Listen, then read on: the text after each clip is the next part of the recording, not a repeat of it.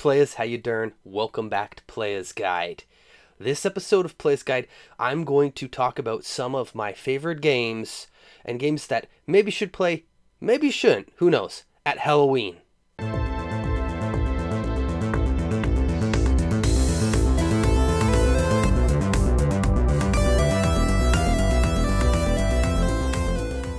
To start things off, I'm going to talk about two amazing homebrews. These are some of my favorite homebrews, and I play them every October. I stream them live on Twitch.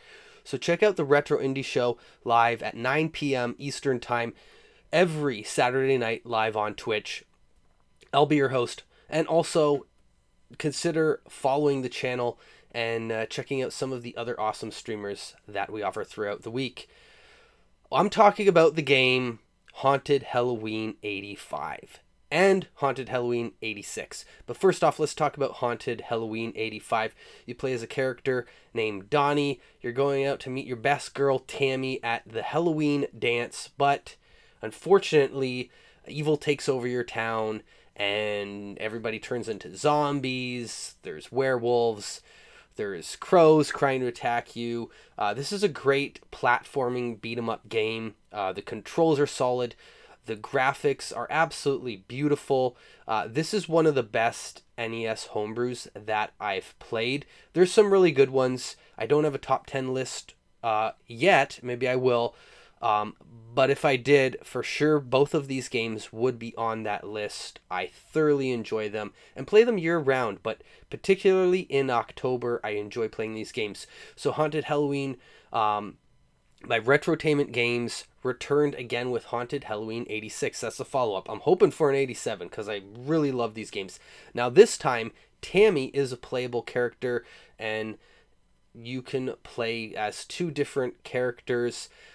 They are both very similar, but they're still different enough to have their own benefits. And the game's a little bit harder this time around, so being able to swap out between two characters, one who might be, on their last hit of their life versus one at full health, is greatly beneficial.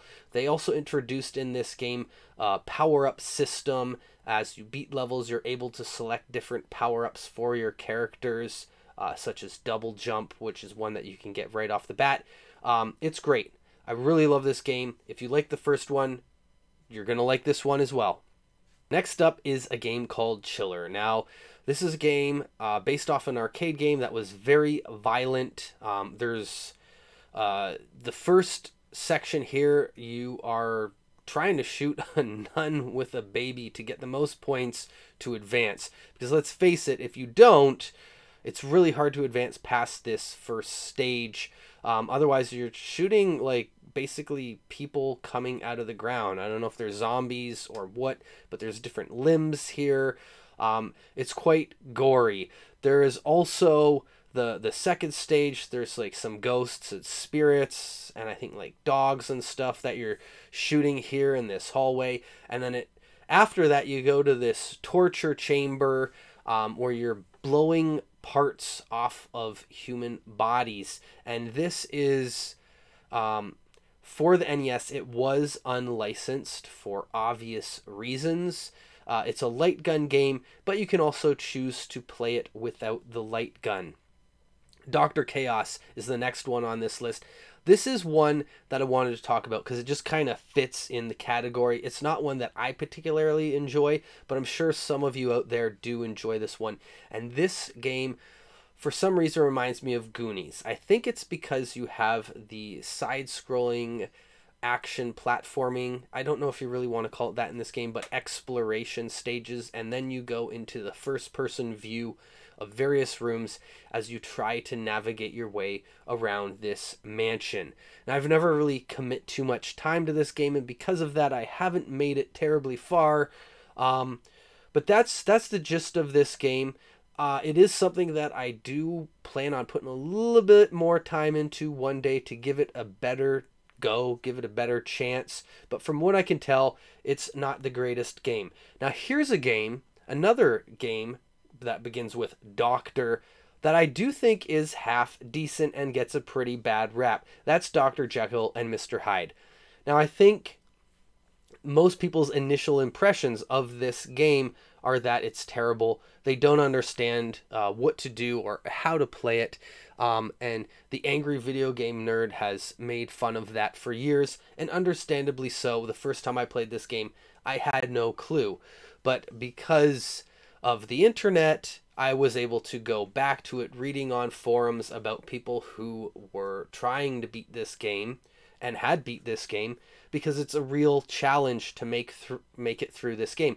And what you basically want to do is just avoid everything. That's the goal of this game, and it's actually quite fun once you get going and you develop the skills to just avoid everything. And if your health does deplete, you then turn into hide, and you're walking sort of backwards through the stages, from the end of the stage to the beginning. I believe that's the mechanic here. And then once you reach the point you died, you all of a sudden die. But if you're just picking up the cartridge at random, you're really not going to know that. You either got to have the instruction manual, or you have to do some research for yourself online and learn how to play this game. So maybe there's more to Dr. Chaos, and I need to give it more of a chance like I did Dr. Jekyll, Mr. Hyde, to really appreciate the game. So I hope you consider revisiting that game, because it's definitely worth it. Frankenstein on the NES, this is a hard game to come by. From my experience, it's very hard to find, very uncommon. And the graphics in this game are very detailed. In some parts, they don't look so great, but in other parts of this game, they really do, especially the cutscenes. The cutscenes, I think, are really great, so detailed, and the little bits of animation that they add in are exquisite. At first, I found this game really hard to get a hold of, but when I put some time into it, I definitely got better and made some progress with this game. I haven't beat it, but I have come very close, and I do want to play more of it. Unfortunately, because I'm talking about so many different games and trying to put out so many different videos, I was only able to capture a fraction of the game here, but maybe I will play more of it on stream at some point in October. So again, check out Playas Guide on Twitch. Speaking of other classic horror franchises, let's talk about Dracula. So I think that this is based on the movie, because the cutscenes do look like Keanu Reeves, and so does the cover art resemble the movie that came out in the 90s. At the time, I thought it was a pretty good movie. I don't know how well it holds up to today. Maybe I should revisit that. The game is... My initial impressions were that it wasn't great, but then it kind of grew on me and sucked me in, because even though I did die early on in the game, I wasn't willing to accept defeat and decided to push through and carry on, and then I did find some enjoyment in the game and wanted to continue. Again, because of time constraints, didn't make it too far here, but I do want to play more of this game. I have played it before, so there is some enjoyment there. Let's talk about Friday the 13th on the NES. Growing up, I didn't like this game. The map threw me off. It was totally confusing. As an adult, I was able to figure out how to navigate myself around with this map and what to do in the game and where to find items. And now I've found enjoyment, and I really do enjoy this game. But looking back, this game really isn't suitable for children to be playing, where you're a camp counselor going up against a murderer who's killing children in cabins, and you're trying to stop that. This game certainly wouldn't be suitable for children now, but back in the very late 80s and early 90s, we were all playing it, right? And it was generally more well accepted to play this game than to have been watching any of the Friday the 13th movies. Now let's follow Friday the 13th up with another great 80s slasher franchise, A Nightmare on Elm Street. I really enjoyed this series.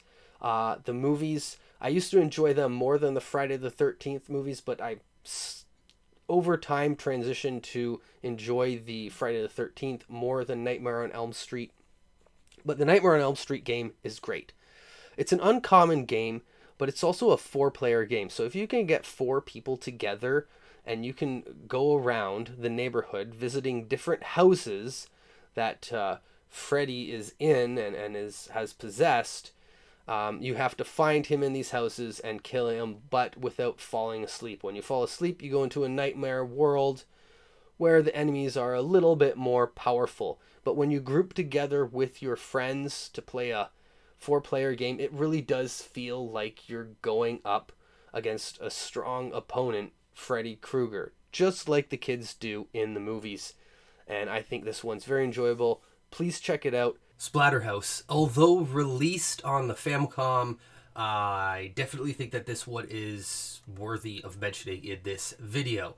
I don't know where exactly this falls in the Splatterhouse series. I'm familiar with Splatterhouse on the 360 and the Splatterhouse 2 and 3 on the Sega Genesis, but this one is a much cuter version. Now, it still has a very creepy and dark tone to it, and as you can see by some of the scenes here, it's another game that references some classic cult horror movies.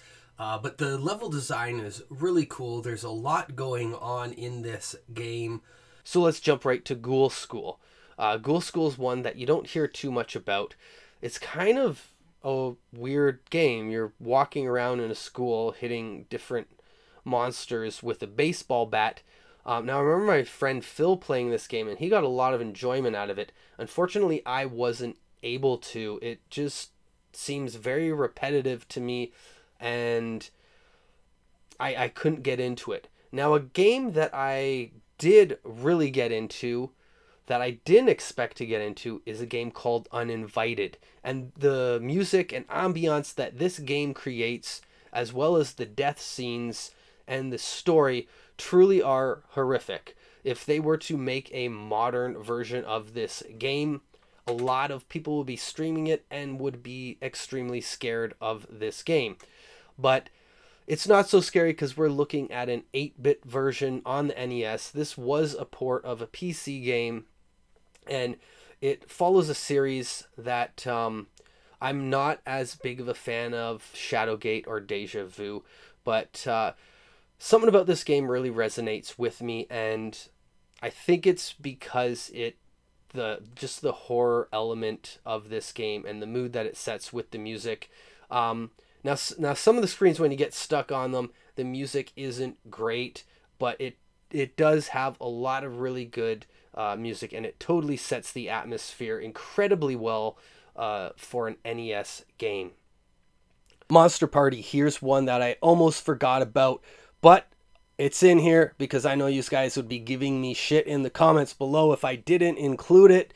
It's a fun game. You play as a little boy with a baseball bat, and you're smacking around what looks like some burglars and some different monster creatures and some legs sticking out of the ground in the first stage, and then like fish people later on.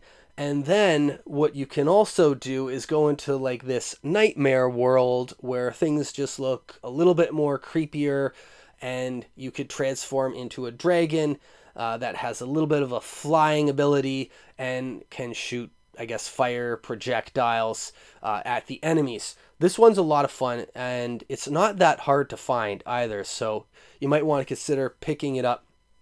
It also parodies some different monsters and movie references, and it really is just this weird game. Now, I've never played all the way through this one, but I got some decent footage here for you to check out of the game. Ghostbusters 2, the Famicom version, is what I'm going to talk about here because it is phenomenal. You can play as all of the Ghostbusters in this game. It's a top-down view. One Ghostbuster goes around zapping the ghosts.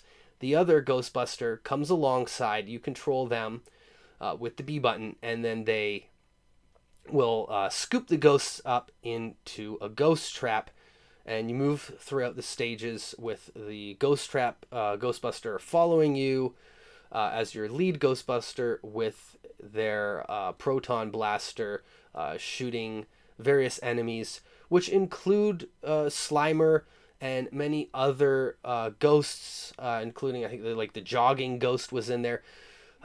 familiar scenes from the movie, and it follows along the lines of the movie, where they're going down into the sewer looking for ooze. They're in the courtroom, and it just follows that story really well.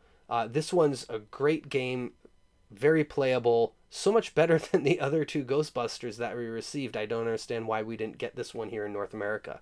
Please consider checking out all of these games if you haven't, and subscribing to Playas Guide, because one small click from you makes a big difference to the channel. And if you're a retro gamer or video game collector, this is a channel I think you will enjoy being subscribed to. You can also find Playas Guide on Twitch, Twitter, Instagram, and if you're looking for a retro gaming and video game collecting community to join, consider joining the Playas Guide Discord. All of these are linked below. Until next time, happy Halloween. I'll catch you on the flip side.